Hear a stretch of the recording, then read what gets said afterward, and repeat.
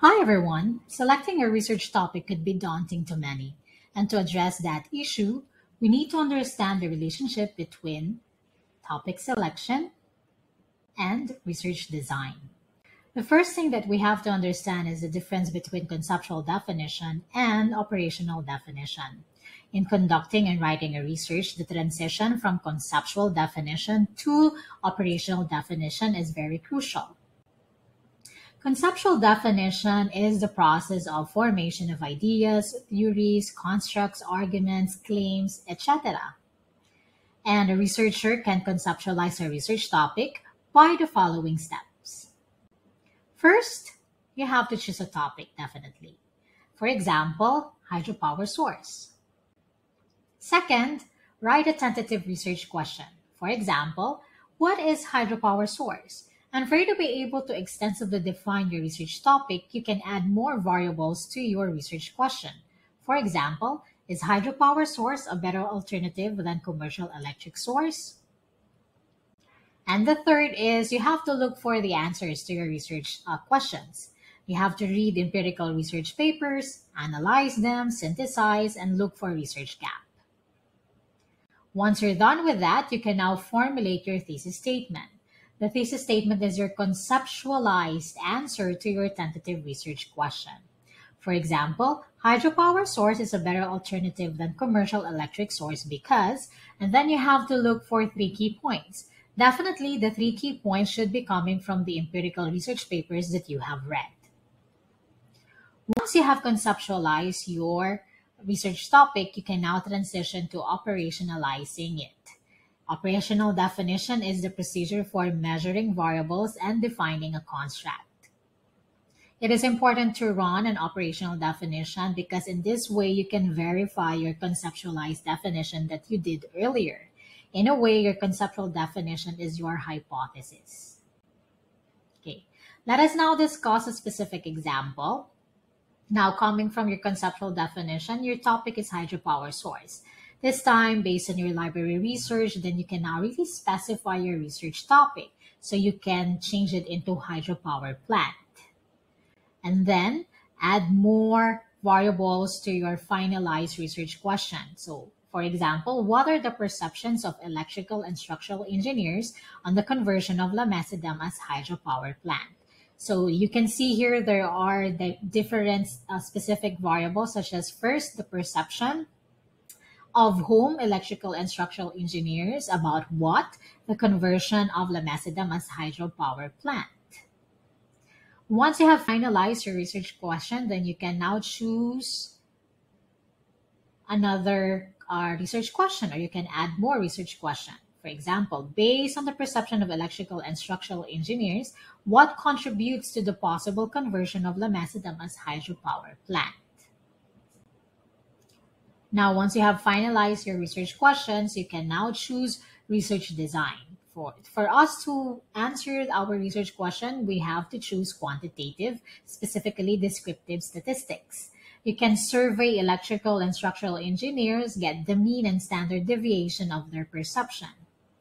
Once you have that, then you can answer research question number 2. What you can use is qualitative as a research design and specifically interview. So you can interview your participants. You can interview as many as you can until you get the answers or the answers of your participants reach the qualitative isomorph. And then you analyze, code, and then transcribe and create a thematic analysis. Let's have another example. So let us say your topic is suicide and your research question is what are the causes or what causes suicide? Now to extensively define it, you do library research and then to conceptualize your research topic out of your empirical, the things that you have read from empirical research papers, you can say that more often than not, suicide could be caused by loneliness, stress, and depression. Then you are now ready to operationalize it by adding more variables in your finalized research question. So this time, you're just not looking into suicide as a whole. You're not just conceptualizing it, but you would like to investigate on suicidal tendencies. And then you can add more or specify your participants, undergraduate students, and then you correlate your dependent variable to independent variables such as loneliness, stress, and depression. So your finalized research question could be, how does suicidal tendency of undergraduate students correlate to loneliness, stress, and depression? Okay.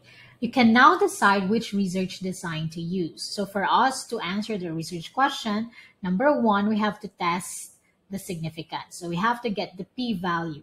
Now, in getting the p-value, we can answer the question, is there a significant relationship? Now, if the p-value says that there is a significant relationship, then we can proceed in doing correlation analysis.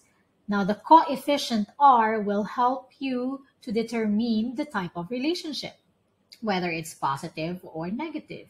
You can also check the strength of relationship, whether it's weak, moderate, or strong. Now, having all of those data, then you can now verify whether or not your conceptual definition is verifiable or not. So this is an example of correlation analysis. So it clearly presents the relationship between independent variable to dependent variable, so your predictors and your criterion. So once you have this data, you can now state whether or not your conceptual definition is verifiable or not. Okay. Next example, your topic, poor communicative skills in the workplace. Okay. Research question, how could poor communicative skills in the workplace be addressed? So again, you have to conceptualize your research topic first. So let us say, based on your library research, what you have gotten is poor communicative skills in the workplace could be addressed by communicative interventions, trainings, and developments. Then you can now transition to operational definition by adding more specific variables to your finalized research question. For example, what are the target communication skills of engineering students for them to be career ready? So you have specified your respondents and then specify your independent and dependent variable. Okay. So to answer this question, you can choose a research design such as triangulation for language needs analysis. So the first thing that you have to do is to run the present situation analysis by surveying engineering students. And then later on, the next step is to run the target situation analysis so you can survey licensed and practitioner engineers. Then you can compare and contrast the data that you will get from these two statistical treatment that you use. And then the last part of the triangulation is you have to get the score, the communication skills proficiency of your participants or respondents. And then you analyze the data coming from these three results.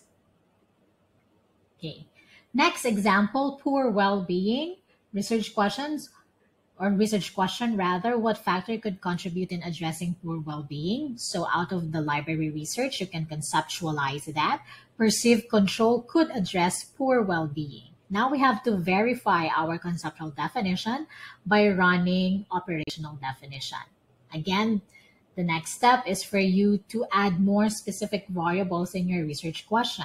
For example, is there a significant relationship between perceived control and well-being of athletes? So again, we specify your participants or respondents.